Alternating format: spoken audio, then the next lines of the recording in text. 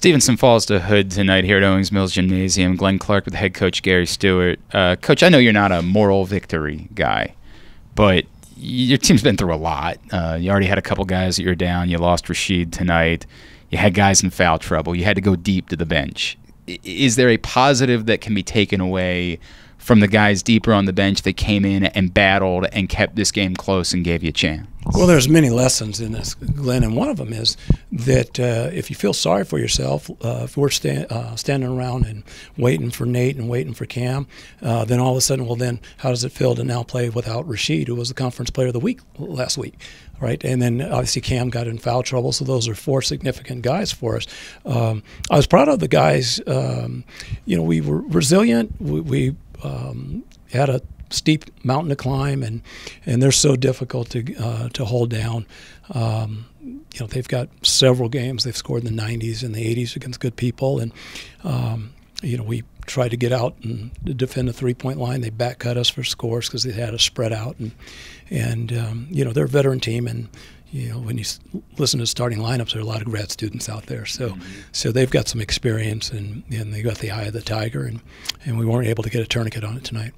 Coach, you saw Beeman the other day finish in double figures. Kamal tonight was in double figures. Like, is there a small party that says, hey, if we can get some of these other guys back, like we might, by the time we get to the end of the year, prove to be really deep with guys that can really help us? Yeah, we like our team, and obviously we could have everybody back. So that bodes well for us. But we've got to get through this. And so laser focus on Saturday. And we've got some good lessons here with this tape to see if we can make some subtle improvement and then get after Alvernia. You mentioned you can't feel sorry for yourself. What is?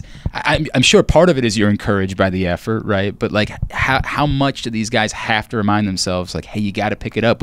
It's the next man up mentality. Yeah. Well, I think for folks that are young people, you have a tendency to play the scoreboard, and your emotions go with the scoreboard.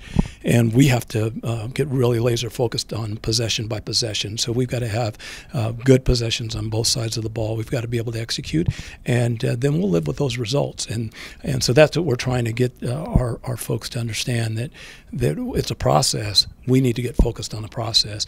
I think a lot of folks get bogged down with outcomes. Yeah. Right now, for us, it's about getting good, solid defensive stops, secure it with a rebound, and then have good offensive possessions. And now, can we stack those? Can we have a multitude of those? And I'm convinced that we can.